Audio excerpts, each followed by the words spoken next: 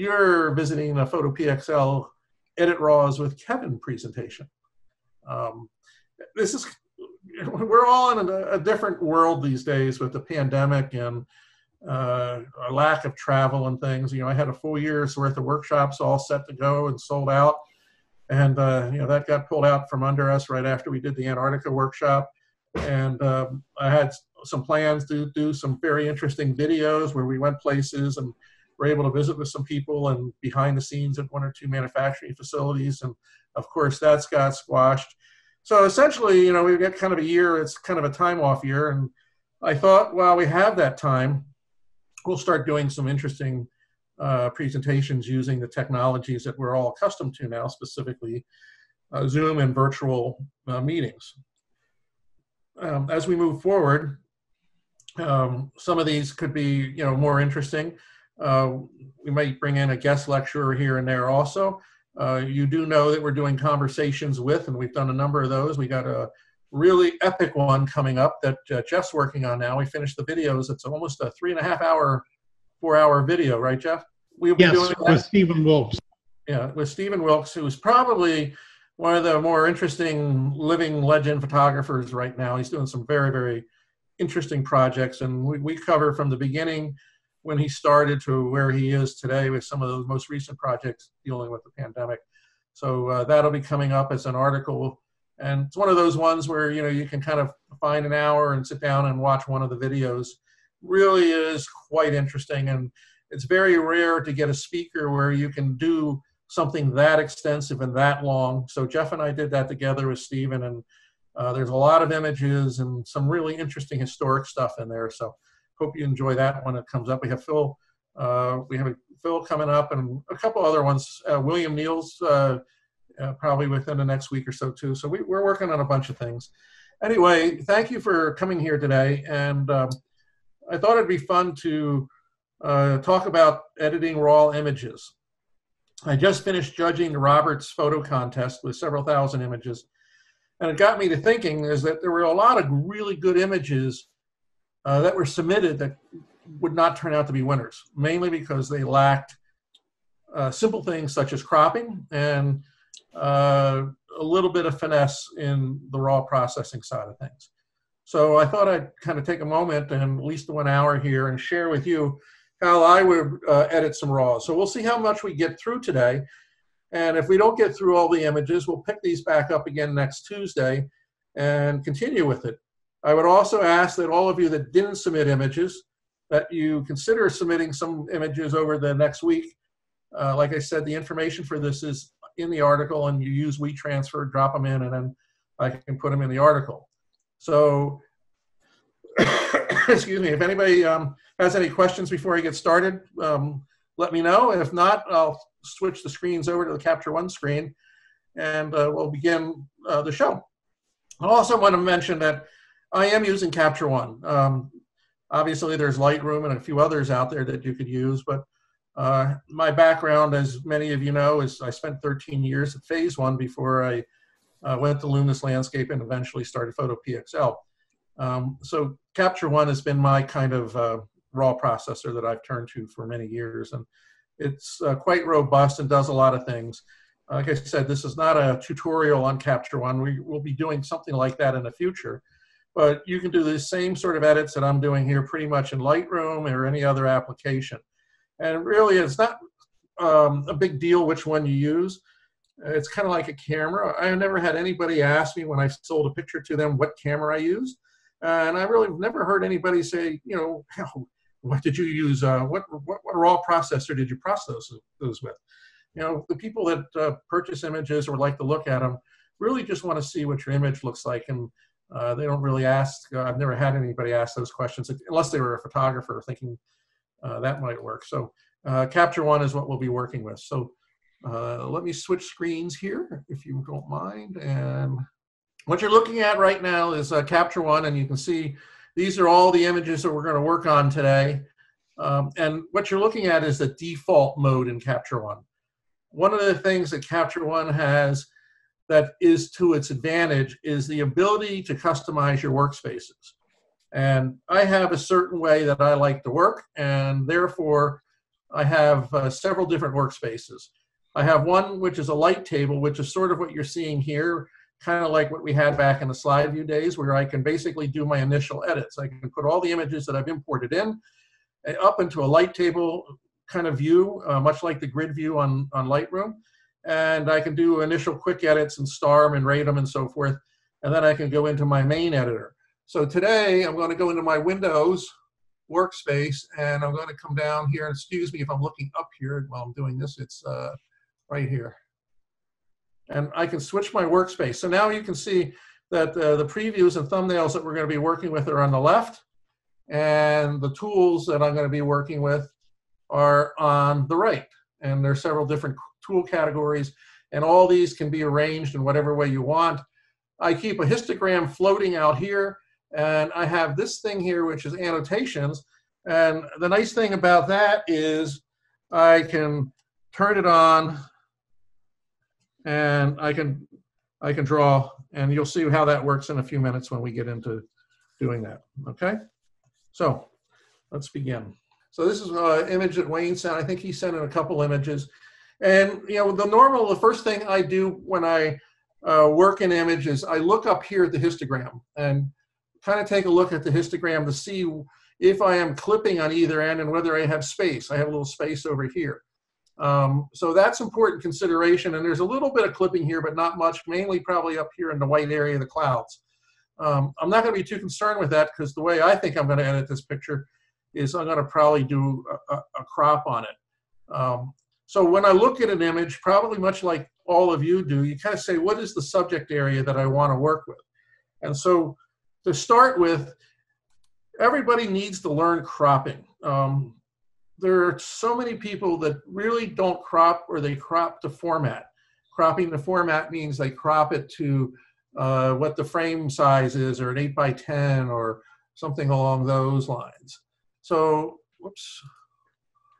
What I'm going to do is I'm going to kind of look at this image and say what I need. My subject here is not the clouds, they're nice clouds, but they're really this nice glacier and ice pack, most likely done in Antarctica or someplace along those lines.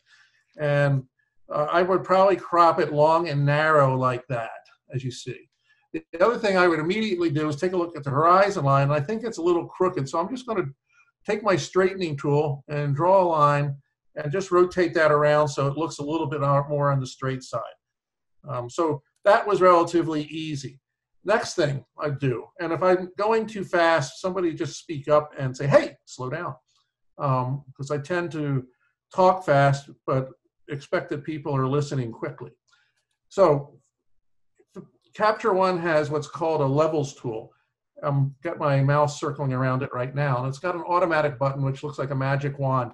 Watch the image when I click on this, and what this does is remap the white points and the black points of the image, and does a really nice job. So right like that, you know, I've now remapped the image. I can take my midpoint, which is this here, and I can remap that too. So I've got, this is the first sets of controls I'm going to do, and you can sort of either do this to taste, or you know, where you're looking for detail. Now, in a shot like this, I look for detail on the mountains, and we're going to get into getting there first. So I'm going to use my pen, and what I'm going to do is this area here, this area here, we're going to come back to here and try to fix this.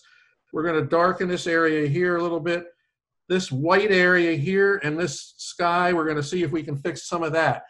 When I look at a photograph after I've done things, as I'm trying to evaluate what I want to do with the image, I do squinting. I look, and as you squint, you end up seeing bright spots and other spots that you know, your eye goes to naturally, and it's more natural when you squint.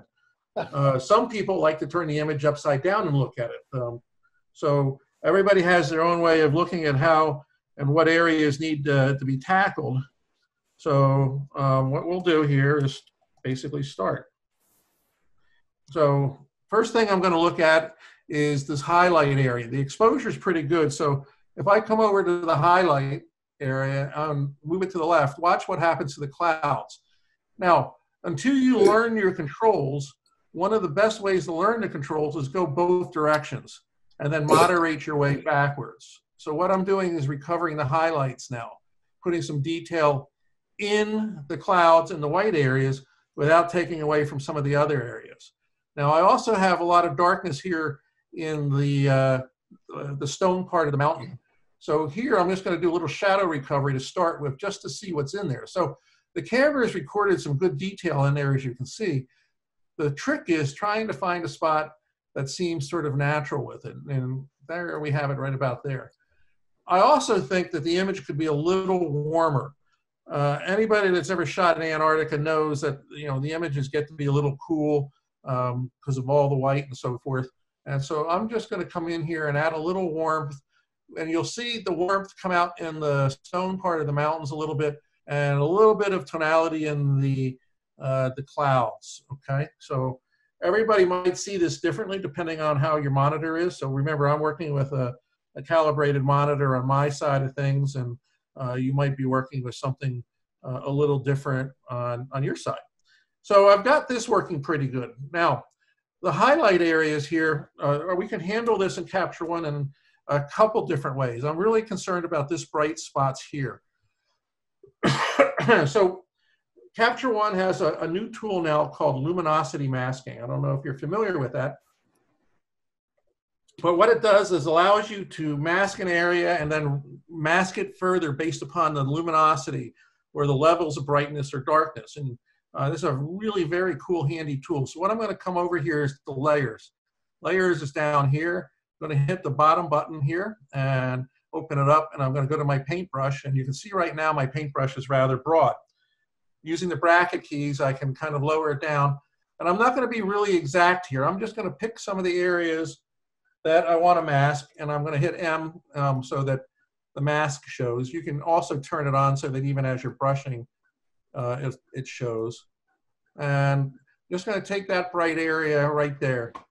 Next I'm going to do is I'm going to go over here to the 3 dots in the layer area and pull down to what kind of mask I want. You have a clear mask, invert mask, fill mask, a rasterized mask, a feather mask, a refine mask, a luma mask. We're going to be using the luma range mask. So when I press this and select it, I get another dialog box that pops up. And what you're looking at up here is the white point to black point of the image and whatever is showing. Now, as I move this towards the white, you'll see that the mask is beginning to just find the area that's between the white point and the black point. See how that's working? And I can refine that a little bit more, and I can just say now apply, and then all I need to do is kind of come up here on my exposure side of things and just gradually back that down so that there's some texture. You see how the brightness has gone down a little bit there? And maybe I just want to throw a little contrast in there, and just a touch of highlight recovery. So let's take a look at the before and after. There you can see how bright it is. There you can see how it's just darkened down a little bit and balanced out.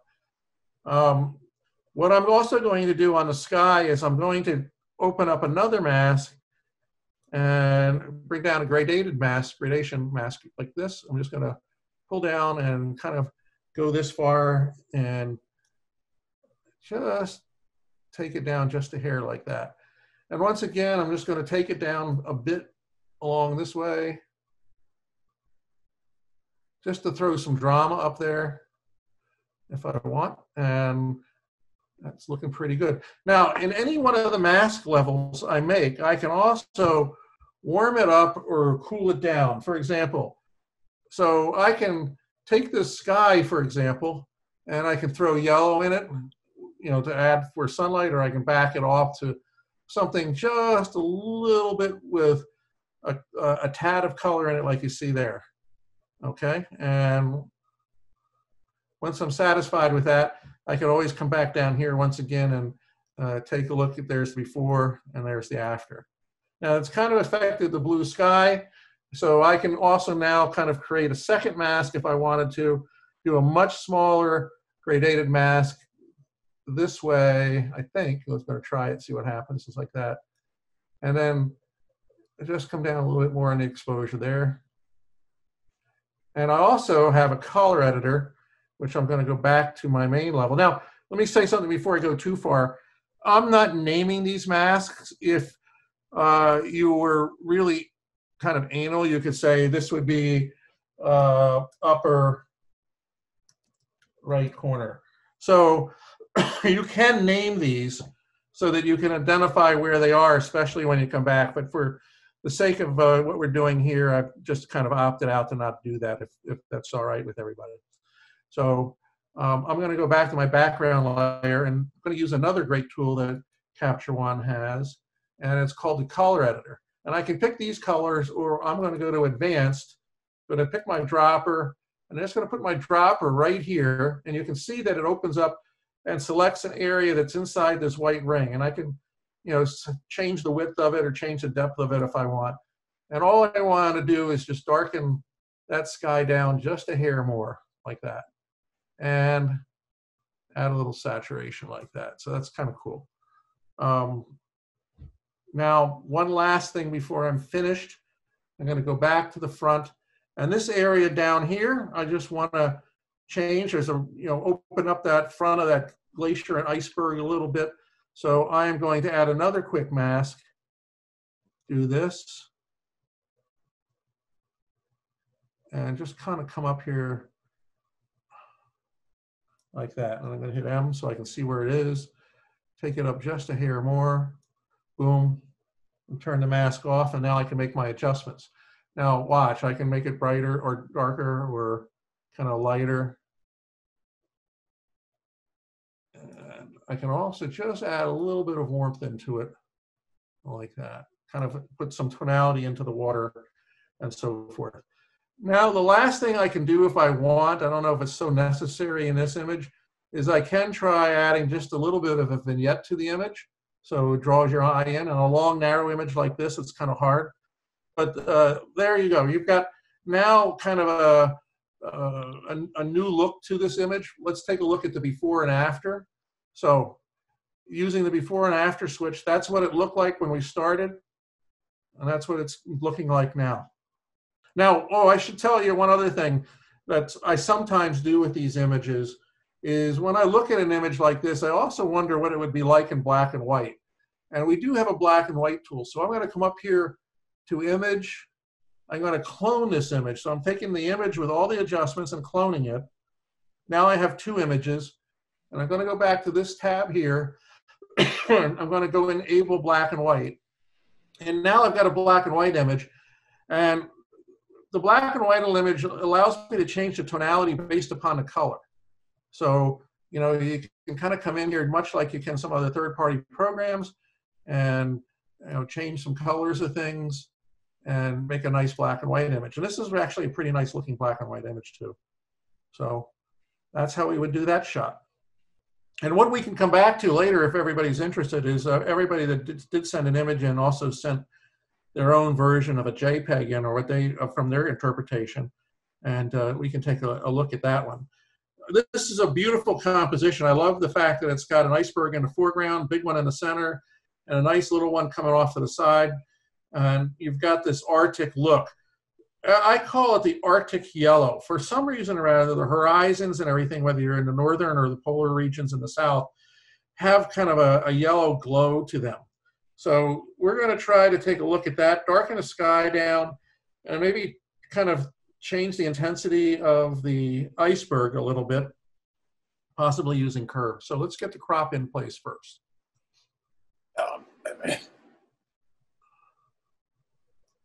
You got way too much sky. That I agree with. Yep, there you go. So we're going to come there. And the nice thing about this crop tool, I did set it up in the, the 9-section composition rule, so you can kind of see where things fall into place if you want. All you got to do is kind of click on the mask or on the crop mask to see where that is. So, obviously the iceberg's in the middle. We got that other one down there. We could, even crop down further on the sky. And really, because that sky, it's nice, but we don't want our eyes to go way into the sky. And this is a mistake that so many people make in their photographs. They take a beautiful photograph, say of a barn or a mountain, and the sky is so gorgeous that they want to include the sky, but that's not what the subject is. It's, complementary. So sometimes you've got to be willing to sacrifice something that, while it looks pretty, actually in the end will detract from the way the image should look. So what we'll do first here is the histogram's looking pretty good, as you can see. We'll come over here into our processing tab. And we're not clipped. You can see here we got a good histogram. Moving the midpoint may help things a little bit. I can kind of move that bright or darker. So I'm going to move this down here and give it some drama like that, if that's okay. And I'm going to warm it up just a hair, not a lot, but it can use just a tad more warming. See how the yellow in the background is now beginning, the haze sky back here. Watch how that kind of takes on its own, what I call that Arctic yellow glow. So there we go, we've got that. Maybe that's too much, hold on. It's a fine point where you want to adjust these things. First thing I think I'm going to do is try just to do a gradated mask on the sky area. So we'll come down here to layers. We'll add a layer, bring in the gradation tool, and we'll pull down on this.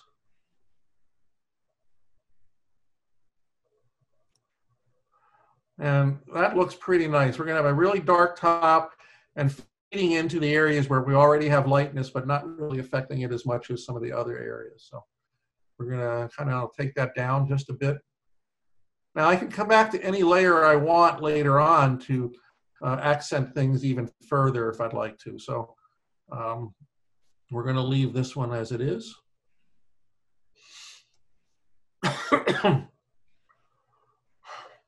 Now this iceberg here, I think you all might agree, is pretty bright. So we've got a couple ways we can do this. I'm going to go to create another layer, and I'm going to go to my paintbrush layer, and I'm going to also make sure that I have auto mask checked down here.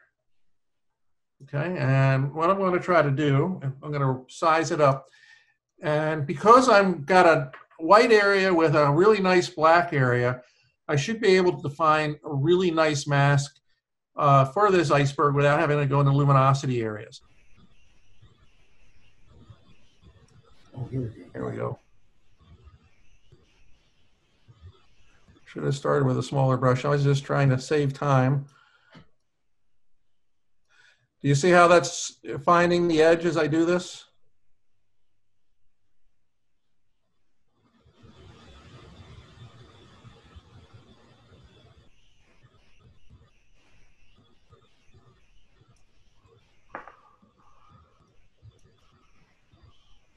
And where sometimes it doesn't work because I'm not the steadiest hand, I can just come in here with the eraser tool.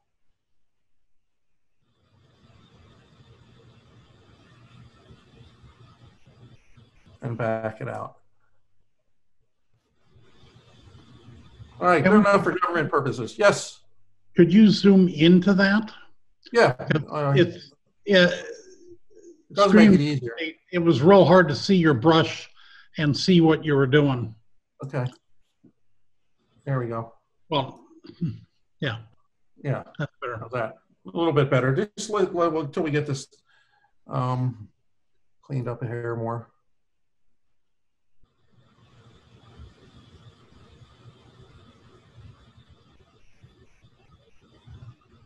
I could have probably done the same thing with the luminosity mask. How's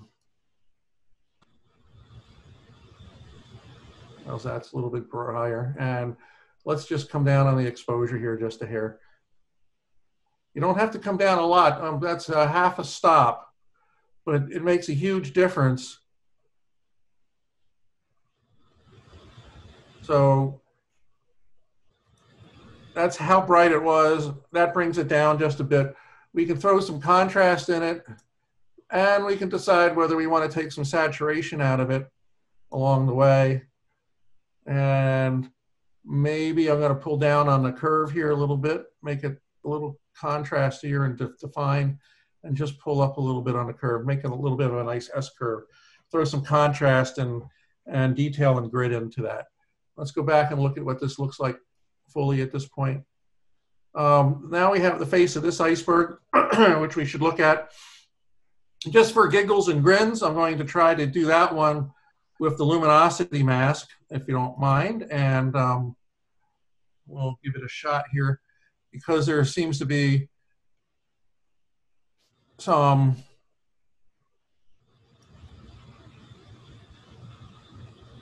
nice whiteness here.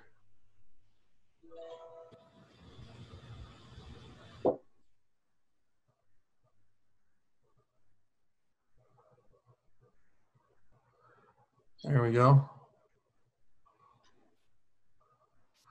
Now I'm just going to click on the 3 dots over here on top of layers, select Lumina range, and we'll move that out of the way so you can see it.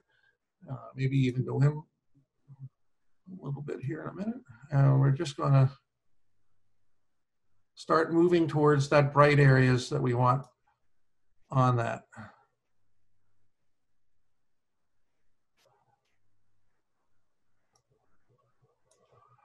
And once we have that, we say apply and turn our mask off. And now we can throw some contrast in here or take some contrast away. We can darken that down just a bit, not a whole bunch, just a hair. We might even want to just take the midtones on the curve down a bit. And maybe just take a tad of saturation out. So let's see how we look before and after. Maybe we toned it down too far.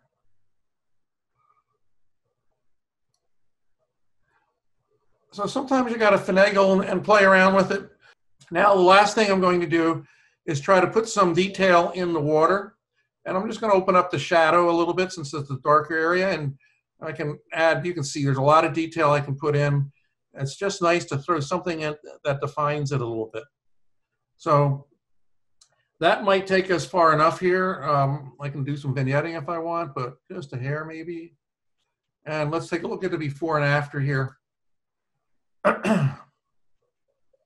So there we have, which is actually a nice picture. I mean, there's nothing wrong with that, but you know, you can take an image so much further as you see here.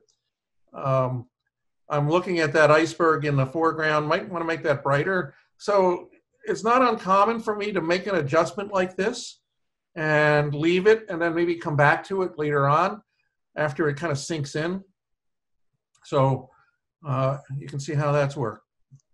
There's a lot of times where when we look at our raw images, whether they be on the back of the camera or when we look at them when we get them into a raw processing program, that we tend to basically say, there's nothing here. I'm going to just throw it out. There's not anything I can really work with. But I think as you get to knowing the tools that you have and what you can do with them, you'll find that you can do a lot more with a raw image. If you've got the data in your histogram, and this is a very weird histogram, you don't have clipping necessarily. You can all see the histogram here. And it's not a, it's not one of those histograms where there's a lot of detail, but you're not clipped, you're not losing data information.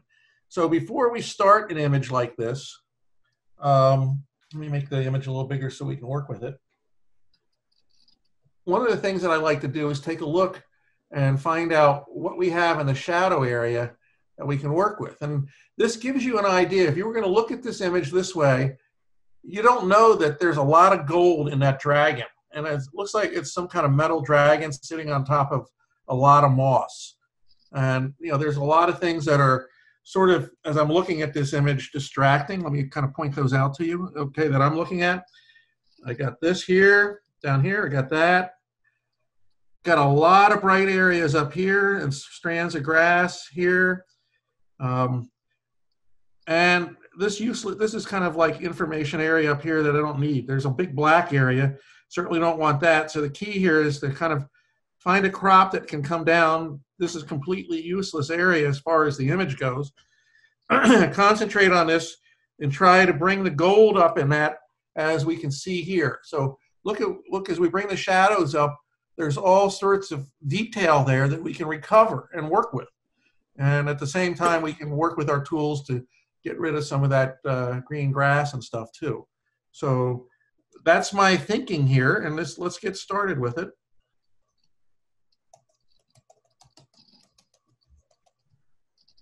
And we'll start. Okay. First thing, let's just get a crop done. So we'll go to our crop tool and kind of crop down to about there where the subject is, and maybe in just a bit. And maybe over here just a bit. Good. Once the crop is done, I can take a look at what that image looks like. Now, one of the things that I think it needs to fix it is warming it up. So let's first off, you might, let me kind of do a side note here so you understand. These tools that I've put here, I've set up in the way I like to work with. Histogram at the top, remember I always have one floating too. Start off with white balance, adjust your exposure, recover your shadows and highlights, add clarity. Levels I sometimes either do at the beginning or the end. So that doesn't have to do anything there. Curves I would usually use as an adjustment after I've gotten a number of other things done. Then I could add vignetting, there's spot removal, and then I've got presets and things down here. We're not going to talk about presets on this trip, but you know, there are things that are styles that you can have where I can go and click and take a look at the image and different styles and so forth. I'm not one for styles, mainly because I kind of like to create my own styles and work with those. So you can see styles pop in as we move through here, and we'll do styles maybe on the last night as we look at more detail on things. So anyway, let's start here. I'm going to warm this image up, knowing that it's in the shade and everything. It'd probably be around 5400. So I'm going to go to about that area, which is 5600 roughly. You can see I brought some of the gold back. I've got that nice warm mossy color, especially here in the highlight areas. So that kind of has come out nice. Now the next thing I want to do is maybe throw a little contrast in. But while I'm looking at this picture, I want to be careful and realize that I've got an area down here of black, and I don't want to have black. Up here in this border here, watch where my arrow is. When I have any pointer or any tool visible, I also, it serves as a densitometer, and you can see that I'm really close to pure black there. We're around 4 and 3 as an average, but I'm not pure black. So I want to be able to recover the small areas in the shadow that invite my eye to explore the image further. So once I've kind of figured out some of this, first thing I'm going to do is try to recover the shadow areas. And so you can see now that some of that area has opened up quite nice as I'm moving through, and the statue area has become a little golder. I'm going to maybe just give it a little more exposure and brighten it up. And then these brighter areas down here, and especially up here on the statue, I'm going to use my highlight recovery tool and slide that down and try to put some detail back into that statue area. So what I'm going to do is just going to throw in a couple little mask areas here.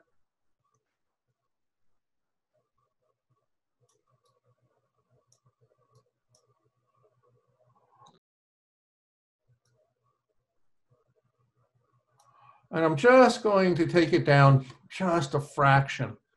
Really, really, really small. Just enough that that area is not grabbing my attention.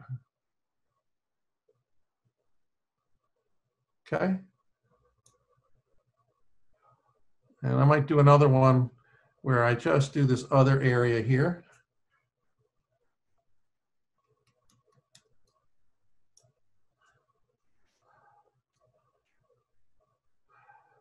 So working on images, you know, it's kind of an art in a sense. To me, I find it a peaceful kind of time, a time where, you know, you can look at your image and, you know, kind of make some adjustments. See how that's now darkened down, and we're getting a little bit better. Before I go too far, I'm going to create. I'm going to use my spot tool here and select my healing tool and just enlarge this a bit. I'm going to get rid of some of these distractions. You can see that this is a kind of a healing tool like we have in Photoshop. I'm just going to get rid of these bright spots. I don't want my eye wandering away from what the subject is here.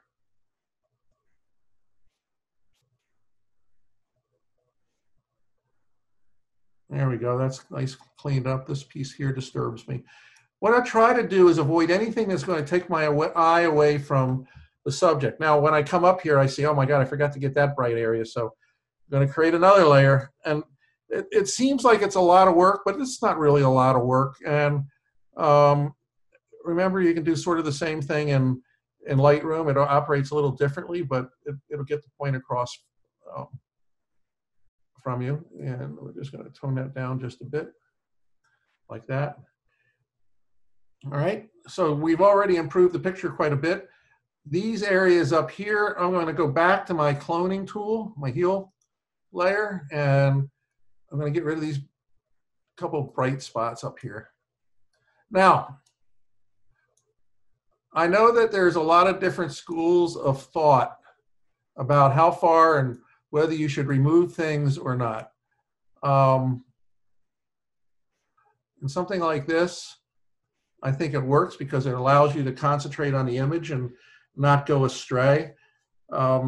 We have a friend, Jeff knows him, some of you might know him, and you'll know who I'm talking about if you do, but he's the kind of guy that takes a picture, and if there's a Coke can in the picture, he leaves it that way because that's the way it was. Frankly, I want somebody to buy my picture, and I'm sure that if they want to buy it, they don't want the Coke can in the picture. And if I've got the tool later to take it out, such as this, I'll take the can out. So everybody can have their own philosophy as far as which way they want to work and how far they want to go with something. I tend just to say if I can improve the image by taking the distractions away, I've accomplished a lot. So the next thing I'm going to do is make sure I'm on my background layer. And I'm thinking here. Now, here's where you have to think. I've got two choices. I can try to go into the background layer, which I'm going to do. I want to be able to brighten that dragon up just a hair. Because it's gold and there's no other color, I should be able to use the color editor to accomplish this just fine. Or worst case scenario, I paint a mask on it. Doesn't have to be super good. And then I use the color editor, and the color editor only affect the areas that are inside that mask.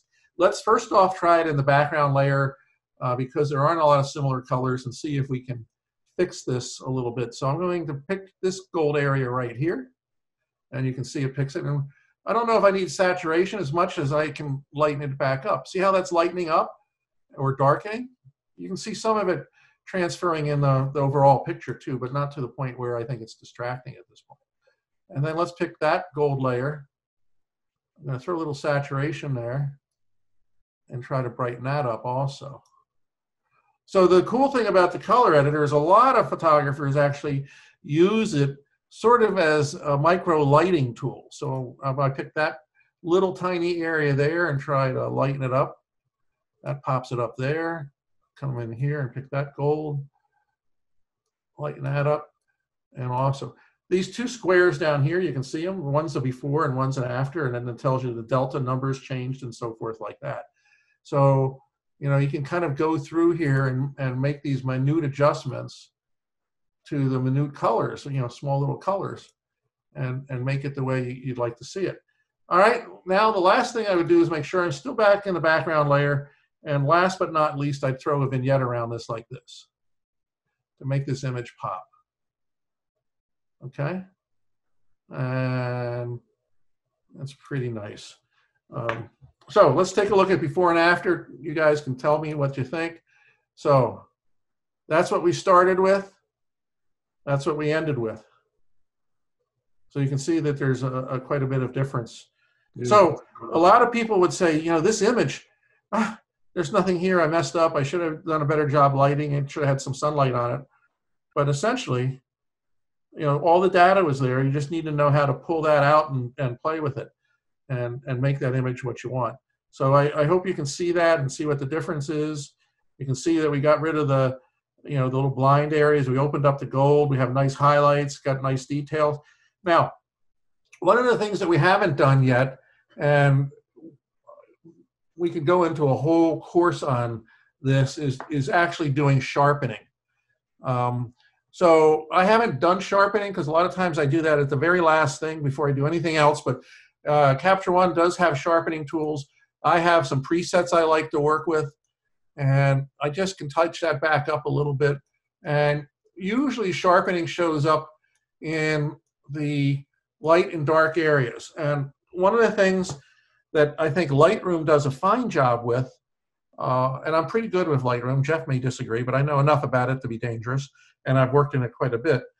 It does have a mask, and it does allow you to use that mask and see what areas are being sharpened. And so you can do selective sharpening, and you can see where the changes are.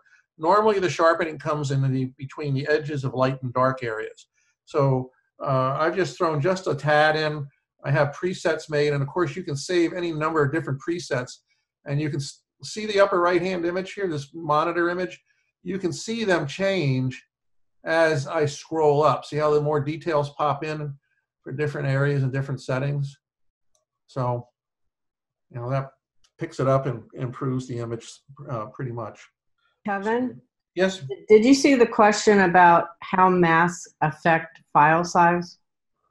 No, I didn't see that because I'm just concentrating on the image. I don't have the chat thing going on. Okay, well, I just want to make sure that that maybe you didn't already answer it. But Joe Vondersar wanted to know, how do masks affect file size? That's a good question. I'll be honest with you, I've never looked to see. I don't think it really affects it at all. All it is a set of instructions and coordinates. It's not like a true mask would be. So it might add a few K to it, because essentially all you're doing here is adding instructions, no different than when you do contrast and brightness and darkness. The only times you would see that, like in Photoshop, is if you're adding layers. So if you actually took an image and added a layer, you're duplicating images and doing things like that. We're not doing any kind of duplicate layers and so forth at this point. All we're doing is masking and basically saying between these coordinates we want to be able to put whatever changes we want to put in them. So it's probably complicated the way it tracks it and so forth, but I do not believe it adds anything in file size. If it does, it's very insignificant. Okay, thank you. Okay, Deborah, just pop them my way if you got any, because I have everything turned off that I'm just concentrating. Okay, that's the only one. All right, thanks, baby. Cool. Yep. All right, so that kind of came out pretty cool, don't you think?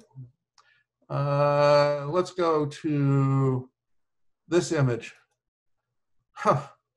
Now, Be careful, Kevin. Okay, I guess that means Jeff did this image. And what do you see when you look at this image? Let's take a look here. You've got a beautiful sky. It's shot, look at the shadows on the ground. I have a loop tool here I can use. So as I look at the shadows on the ground, they appear to be long shadows. And look at the refraction. Jeff, if you'd use something other than a pocket camera, you wouldn't have this refraction that shows up in the corners. So here's what I'm going to be doing, and let me show you. First thing I hate, and I have a lot of problems with, are lines, buildings leaning in like that. See, these lines here are leaning in. This line is leaning in. That line is leaning in. The center is okay. There's no excuse for leaning in pictures anymore. Of course, most of that can be fixed easily, as I'm going to show you in the raw processing. I love the whole kind of color here. I might want to warm and yellow this up a little bit more. I might want to change the sky to be a little bit darker blue. And because it's at sunset, you can see some yellow tonality already in the sky, but I might want to add just a hair more. Not sure yet. So the way we're going to go. Now this door, this is also something I want to fix. It's a dark spot in an area that I want to turn a little bit brighter, not only to match the hat, the signature hat, Hold on a second. That went away. So I want to open up this area, and I might do the same thing here. I don't know if there's any surprises inside these windows here. So we might want to throw a mask in there and do a little recovery and see what we come out with. So there's a little bit of work to do on this image. It's a cool picture. Where is this picture done, Jeff? Tucumcari, New Mexico, Ah, along Route 66, although it's not on the route. all right. So the first thing we're going to do is let's correct perspective. Actually, if I remember correctly, let me get rid of this crop altogether here. There's a lot more in this image. I'm sorry, I had it pre-cropped. See this junk in here? Obviously, we're going to get rid of all that junk at the same time.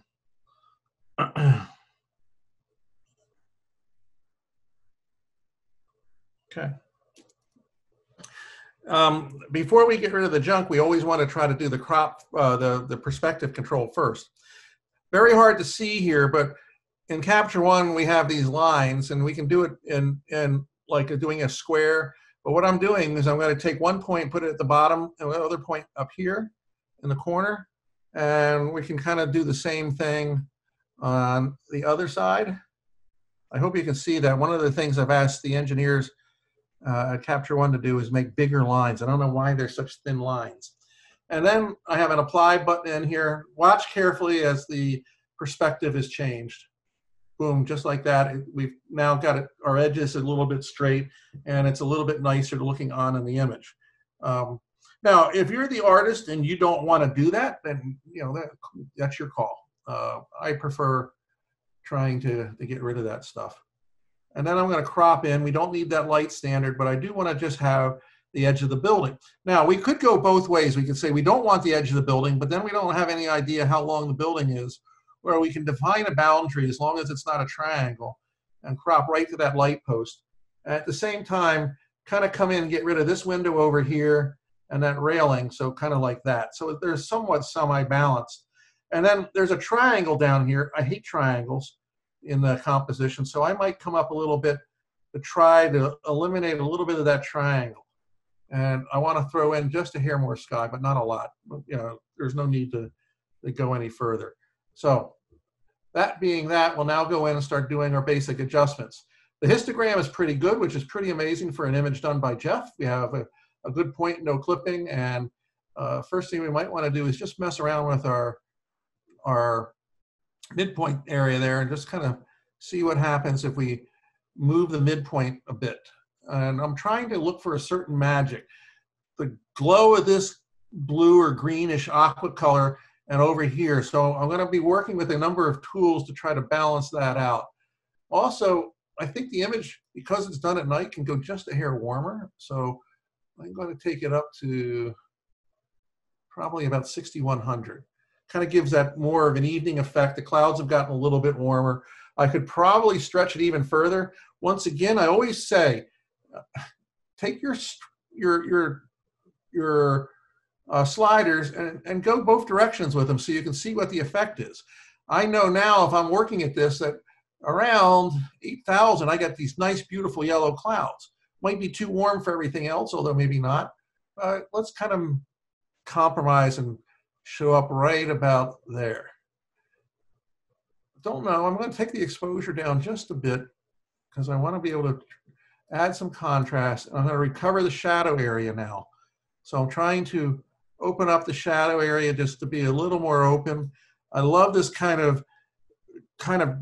kind of brings me into what this doorway is, but I don't want this doorway to be pure black. So we're going to fix that with a luminosity mask in a second. This area here is also pretty bright along the area of the hot top of the hat where it's catching the sunlight. So we're going to kind of pull that highlight down just a bit, see if we can recover in there like that. So far, so good. Now, let's get a luminosity mask layer in here. if everybody's still okay on the time, I want to do this image and maybe one more, and then we'll save the rest of the images for the next Tuesday. I said this would be about an hour or just a little longer. So I don't want to keep you, and then we can have a couple questions if anybody has any. So I'm going to draw this, going to grab that, and I'm going to basically draw a mask.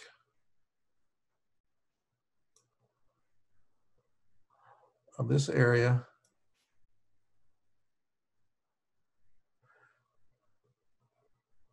Now, in Capture One, if I wanted to, I could hold the Shift key, and if I'm making something, I can make it automatically go square, you know, straight line masking and so forth. So there are a lot of little shortcuts that I'm not necessarily taking advantage of here. Once again, as you've seen in before, when I'm doing this in the luminosity side of things, I'm going to take the bright side down until the mask shows up only in those black areas, like that. Come up a little bit more, come up to just where it begins to be affected. And I'm going to stretch it just a bit. And there's the mask. That's where it's going to be. I'm going to say apply, and I'm going to turn that off. And now I can kind of see what's inside that area and open that up. And you can see as I'm opening up, oops. Oh, I'm in the highlights, excuse me. Thought I was in exposure, here we go. You can see I can really brighten that area up. And I just don't want to brighten it up so it's unnatural, but I want to brighten it up so I can see some fun stuff, you know, and let my eye explore the picture a little bit in the reflection of that window. So I've done that. Now, let me go back to the background layer before I build another mask. Let's see if there's anything in this area here, okay? So how do we do that? We can simply come up here, and we are at -0.2. We can do two things. We can just open up our exposure, and there's not a lot in there. There's a wall, looks like a table. So there doesn't look like there's any treasures in there. So I'm just gonna back this back down to where roughly I had it.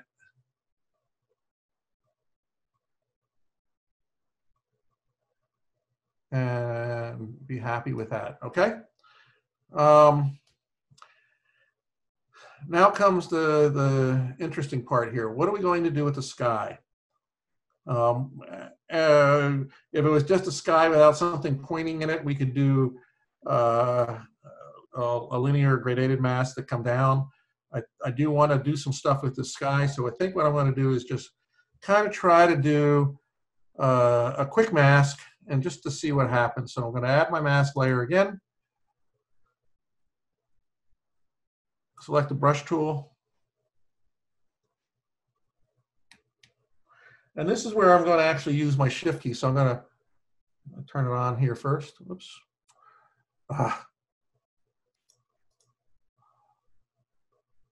Click once. Less caffeine, Kevin. Yeah, I guess. Oh, I have it on gradated too. Shoot. Oh, let's start over again. I'm just going to draw it real quick.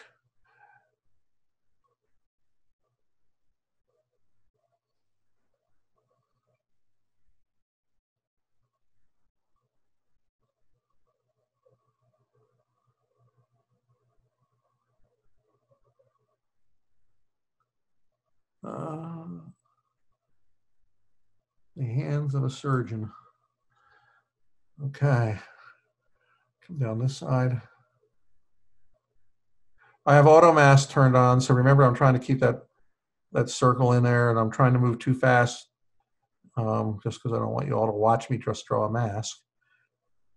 Remember how they used to do the cooking shows where they had everything in the oven already done? Yeah. That's kind of how that should be done here, right? So let's do a It is done already, and it just happens to be in Lightroom. Oh. Oh, Jeff, someday. I know you're watching this and going, wow, Lightroom mask doesn't paint as quick as this one does. It was a good catch on your part. Did you have dinner at this place, Jeff? Actually, no. And according to the Yelp reviews, the last year, the lady that owns the place has become like a Mexican food Nazi. So, only on Route 66 would you find that. That's cool. but actually, Tucumcari, the Route 66, I've got a couple of really nice shots from there. The old theater, there's the curio shop, and then there's a couple of hotels that have just gorgeous exteriors. So that was a very productive trip. Cool. All right. Oh, well, gosh, we'll miss that little part there. All right, so we've kind of created a mask of the sky. It's, kind of refine it a little bit. And the cool thing is you can always go back in later and do that. First thing I'm going to do is warm the sky up just a bit.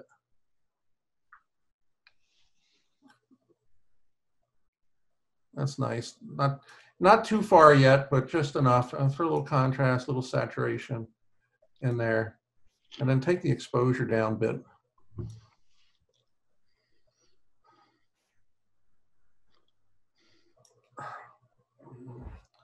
That's kind of cool.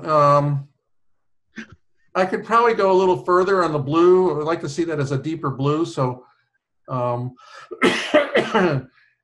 remember, since I'm still in the mask layer, if I click this blue area here and saturate it, you can you can take all the blue out if you want, or you can just kind of put some stuff back in and maybe just darken it. And maybe the sky's a little too yellow now that I look at it. So this is where you fuss around a little bit with things until you kind of find a spot that it kind of works.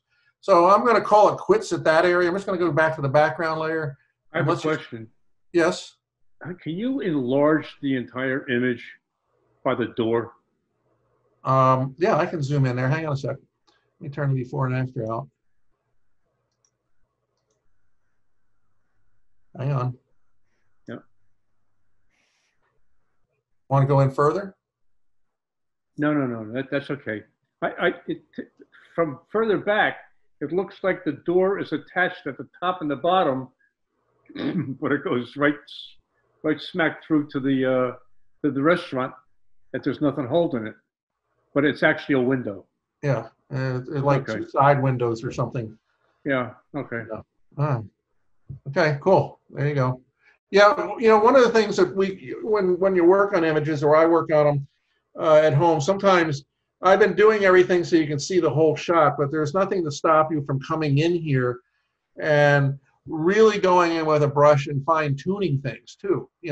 I could come in here with my spot tool, for example, once I'm back on my background layer. Wow, that's a big spot, isn't it? Woo. We'll go into healing brush tool. And, I can kind of really, depending on how meticulous you want, you can kind of come in here and get rid of the fine tuning thing. So if I wanted to, I could kind of brush that sign out like that. It depends on where you want to do it, but, it's all relative to where things need to be. So anyway, I'm not happy with the sky. I'd probably work with it, but I don't want to spend a little more time on it just to fine tune it. Here's the before picture. So you can see there's before and here's after. So it's 6 of one, half a dozen of the other. Definitely would fix the blue sky a little more, and that's easy to do. I just have to make some adjustments. I have to ask myself, am I happy with those clouds the way they are? And that's always a tough call. It's like, when we're in Antarctica, we look at icebergs and we have to say, are we happy with the color of the iceberg? What is the right color for an iceberg? And it can be in a number of different colors. They are blue, but the question is, what's the right blue? And the same thing with the sky here. There's a number of things we could do to fix the sky even more and pop the contrast. With it, I could go into curves, for example, and do something along those lines. So there's a couple things that could be done if we wanted to. So just kind of saying. You want comments from the peanut gallery? Sure. Well, you're the originator. What do you have as a comment?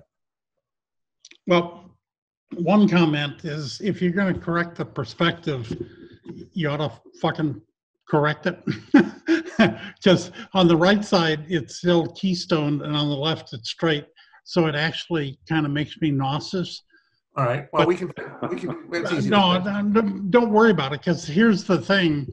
You know, Alan Brio has that, you know, the image Nazis. Yeah, the rule is you don't like keystones or tilting back, except for the fact that the image itself had that pentagon shape in the center.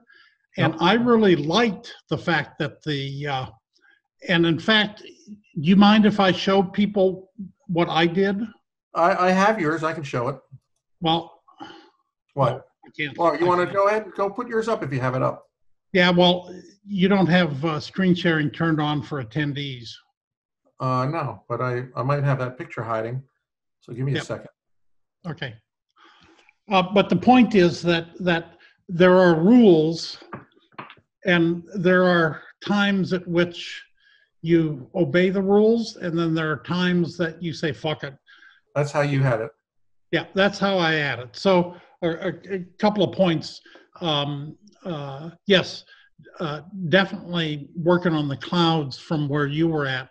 You went in the same direction that I went. But the one point was that I really did like the fact that the walls on the far left and right tilted back in the same way that the center tilted back. And so it kind of worked with the sombrero. But that's, you know, subjective, and Yeah, it is. your crop and my crop are about the same, because most images will tell you how it wants to be cropped. Now, some photographers, some elitists think that, oh, you should crop to the format of your camera, you know, 35 millimeter full frame, you shouldn't crop. But we got over that, didn't we, Kevin? Yeah, once again, it's, you know, it's funny. People have rules, and you're the only one that you have to answer to, as well as, of course, if it's, you know, for a customer. So you should be the one that's happy out of here, and you shouldn't be like, oh God, I wish I could crop it, but so and so said I couldn't, so I can't. That's, Yeah. you know, bullshit. You know. Yeah. So anyway, that's the comments from the peanut gallery. You know, Jeff, on the tilting of the sides, I guess lately, and maybe it's because I see it so often where these tools are available, and you know, your picture's not so exaggerated. At one point when I looked at it, I thought maybe everything's kind of got that tilt like the front doorway did. But then I realized by looking at the way the windows are moving and everything that they're not up and down straight. So to me, it's just one of those things that is a tool there that you can use as perfection, but if you want to leave it and it's your picture and you're happy, then that's fine. I think overall, I will stress all the time, first off, you should be able to use all the tools you can, but you should be the one that is able to drive those tools to the image that you want. And I think that's the most important part of what we do as photography, is when we take the picture, I don't know about you, but I feel happy. And you know, when we get to the point where we're processing and I get a picture that looks pretty good and is a lot better than when it started out, I feel happy. And nowadays, just to feel happy is a pretty damn good kind of thing to have, if you know what I'm saying. So that's where we are with it. So anyway, this was Jeff's picture. And well, the reason I sent it in, and I did not process it just to make it difficult for you to match in Capture One. I didn't do that. This is an image that I posted to the Visual Conservancy, that, you know, Facebook group that you and I are in. Yep. And it's one of my most liked images, which kind of surprised me. And Carl made it into a banner for the group for the week. So that's why I sent it.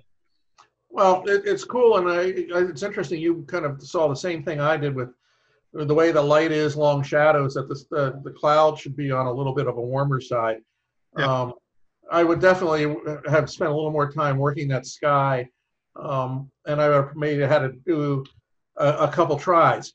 One of the cool things about any of these programs, like even Capture One, I could make 3 different layers and 3 different versions of the sky and turn them on or off to the way I like them. So, you know, if at first you don't succeed, you can just turn that layer off so that you don't waste your time in case you need to come back to it, and start again and fine tune it to, you kind of have a couple variations, and then you can kind of click them on or off until you find the one through all the effort that makes you like it the best.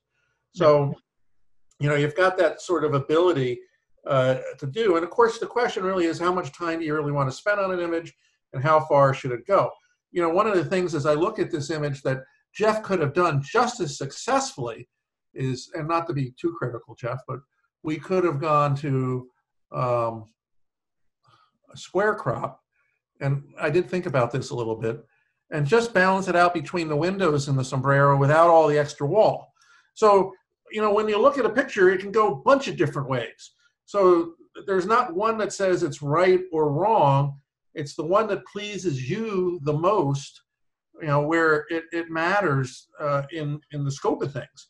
So, square does not please me, Kevin. Well, you've got some difficulties you need to work through, as we all do. Some of us don't like squares. Some of us don't like 16:9 panoramas.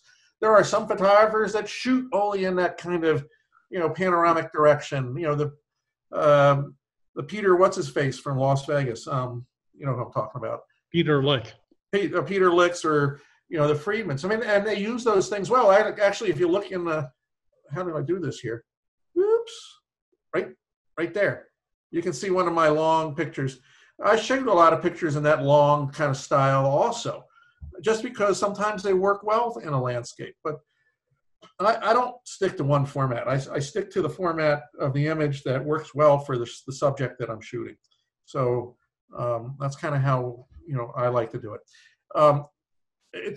We've gone past our hour. We have next week and the following week. Hopefully we'll get some more images. We've got a few more images to do. Let's kind of take a look here, what there was left, and then so you can see where we're going to go next week. We have a couple abstracts like this, and I really do want to play with these because this one shows, these show how cropping can work and how you can rotate an image and change everything. This is one that looks a little weird, but just watch what happens. Look at the histogram on this one. It's just a peak in the middle. So if we remap that, look what happens to it.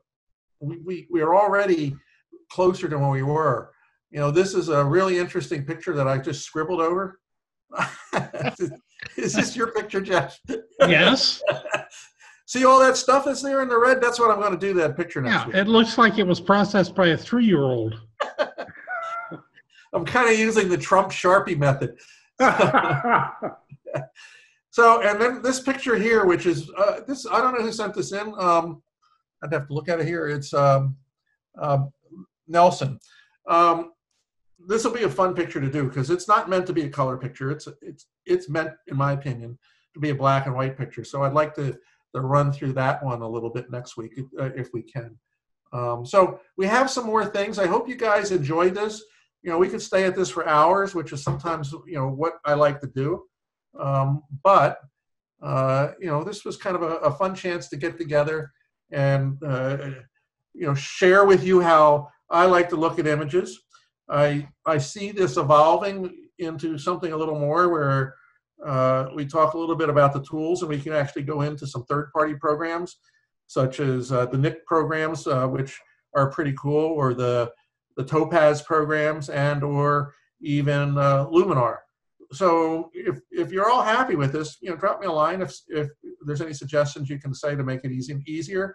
If you didn't submit an image and you'd like me to play with it and open it up for discussion, and I would encourage more discussion amongst everybody. If you have questions and things, please don't hesitate to ask. But this is a good chance. I mean, one of the things, my dream of building PhotoPXL is to build a community, and this is one way as a community, we can do some things together and make our photography better. Maybe in a year we're going to be out of this pandemic, and we'll find ways to meet each other in person and have some fun that way too. So before I say goodbye and close, are there any questions that anybody has at all? Just one. Yes, sir. All of these things that you were working on, they were raw images? Yes. Yeah, you can tell the difference. Every camera has a different raw or suffix to it. Like Nikon has an NEF. Leica has a DNG version of a RAW. Canon has CR2 or 3 or 1. They have different things. Sony is ARW. But they're all RAWs, and really, you need to work from a RAW. RAW has all the data in it. So my philosophy is do as much on the raw image as you can. The more you do on the raw image, the more you're working with actually the raw data before you turn it into pixels and throw it out there into a TIFF or a JPEG. And there are times where you need to actually get to a TIFF or a JPEG and do some things that have to be done in some other kind of program like Photoshop. But nowadays, most of these raw programs allow us to do so much more without having to get to Photoshop that, the things that you do in Photoshop are a lot less. There's so much that can be done in photography. In Photoshop, we could go into a whole thing about luminosity laying layers and, build 50,000 layers on top of each other. In the upcoming video you're going to see from Stephen Wilkes, he has images with hundreds and hundreds of layers. And, where he's just putting a little individual in and laying different things into the image. That's why I really encourage you when we get that video and that article done to spend some time and watching what this guy does. I mean, he spent 36 hours taking one photograph, his day to night book. And he's got a great slideshow. We've got some really fun stuff that Stephen's first exhibit back in, the very beginning of inkjet prints, probably the very first real inkjet print exhibit ever in America. So there's a lot of fun, and that'll be kind of a fun thing to do too. So we want to just have some fun with you guys and get out there and do some pictures. So don't forget, send me some raw files if you have them. If you have questions afterwards, write them down. We can address them again next week or the week after. We'll see how these next 2 weeks go, and then based upon that, we'll try to pick other ways to get in and do some things together. And I'm going to invite some people to come in, after this next 2 weeks are done to do things with me. Maybe I'll turn an evening over to Jeff and or somebody else and see what they do. So everybody, thank you very much. Thanks for being part of PXL. I'm having a blast. It's kind of a neat dream, and we got so much planned. I'm going to start doing a lot more gear stuff over the next month or two. So we'll mix that in with all the aesthetic stuff and other things we're doing also. So I want to thank you. And, thank you very much. Well, everything good. And if you have any thoughts or questions, don't hesitate. Just drop them my way, okay? Kevin and Jeff could interact a little more. It was pretty dry. We're both on our best behavior tonight. Literally, honest to God, I was trying to keep my fucking mouth shut because every step of the way I'm thinking, Jesus Christ, Kevin, I wouldn't do that. But yeah, and of course I would be saying the same thing. So it's best that we both respect each other along those lines, and we'll leave it at that. It didn't work out well. Anyway, always fun to have Jeff here, especially when he doesn't have a hole in his head.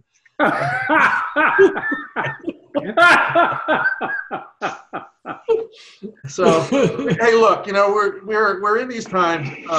I have known Jeff for a very long time. We've traveled to just about every corner of the planet we can, and we've done a lot of photography together and just one-on-one adventures together. I'm always glad to come home, but it's always a lot of fun. Jeff is a great friend and very, very knowledge,able. So. And we've been to some places where it would have been really, really easy to bury the body. Yep. I would just needed an extra large size shovel for you, Jeff. Feed you to a leopard seal. Oh, well, you're the one that got bit by one, so there you go. That was the first seal. So anyway, we can tell some stories. Maybe sometime we'll, Jeff and I did an adventure last year. We haven't shared with anybody yet, but maybe we can do one night where we share our Yosemite to our... Actually, I showed that slideshow of our trip during our Meet the PhotoPXL team. Yeah, but I didn't show any pictures of you. So I've got a few there. Well, that's when we visited Yosemite, right? Yeah, Yosemite. Yosemite. Yosemite. Yeah. He got Sequoia right. What were the odds that he would get Sequoia right and Yosemite wrong? It's like everything else. Anyway, guys, have a nice evening. It was a lot of fun. Send me some more images, and you know, away we go. It's always fun to see what you can do with them, and I have a blast. And I love you all. So take care and be safe. Okay.